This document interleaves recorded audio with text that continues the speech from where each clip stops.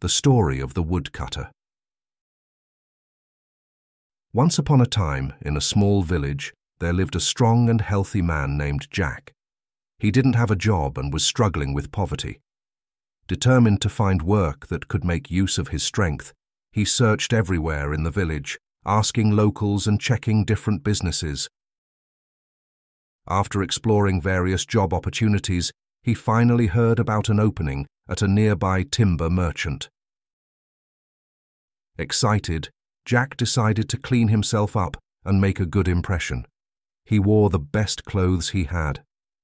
Upon meeting the merchant, Jack smiled and approached him, extending his arm for a handshake. "Hello, sir. My name is Jack. It's nice to meet you." The merchant shook Jack's hand, noticing Jack's strong grip, and said, "Hello, Jack. Nice to meet you too. I'm Barry, the timber merchant. How can I help?" he questioned. "I am after a job and heard that there is an opening right here," Jack inquired. Barry replied, "Yes, you heard correctly. Would you like to apply?" "Yes, sir," Jack answered. Barry escorted Jack inside to a seating area and invited him to sit. "Please, take a seat." They discussed various aspects of the job. "So, do you have any experience in chopping down trees?" Barry asked. "No, but I am in good health and shape, and I am a quick learner. If given the opportunity, you will not be disappointed, sir."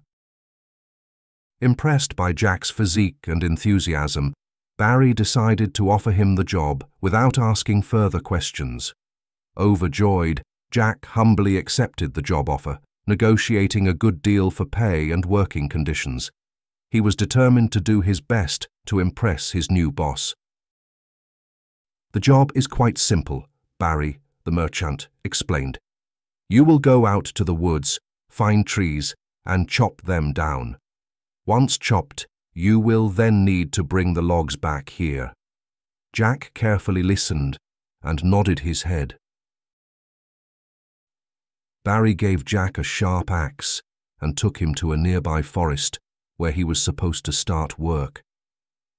Jack chose a random tree and began chopping it. He swung his axe at the bottom of the tree trunk, carving out a triangular-shaped bark. With each swing, he removed more and more bark until the weight of the tree caused it to fall to the opposite side. He then tied a rope around the large log, securing the other side to himself, and dragged it back to the timber merchant. Jack worked from early mornings at sunrise until sunset in the evening. The end of his workday was marked by the sun going down, as it became impossible to see anything in the darkness. As the sun set, Jack asked his boss, "How did I do on my first day?" His boss counted the logs Jack had brought. On his first day, Jack the woodcutter brought back 16 logs. "Congratulations," the boss said.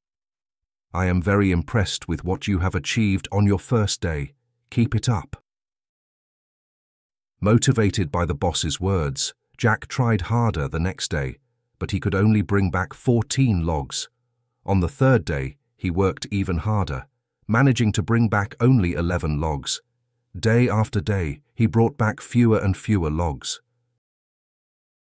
Feeling disappointed and confused, Jack thought, "I must be getting old and losing my strength." Genuinely curious and fearful of losing his only job, he went to his boss and explained that he is working harder each day but is somehow bringing in fewer logs each day. He sincerely apologized and said, "I don't understand what is going on." The boss, already aware of the issue, smiled and asked, "When was the last time you sharpened your axe?" "Sharpen?" "I had no time to sharpen my axe.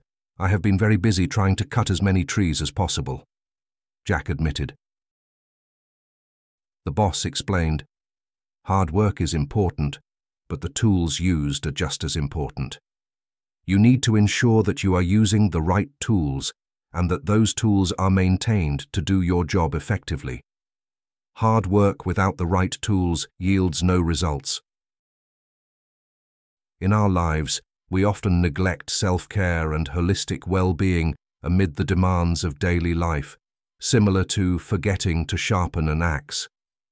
We use our bodies for strenuous tasks, but forget to exercise and eat healthily.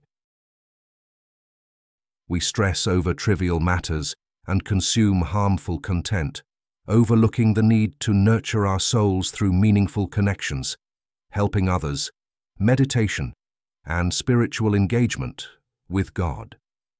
The analogy underscores the importance of balancing physical, mental, and spiritual well-being for a more fulfilling and resilient life. How can we expect our body and soul to perform the same each day if we don't take care of them and sharpen them?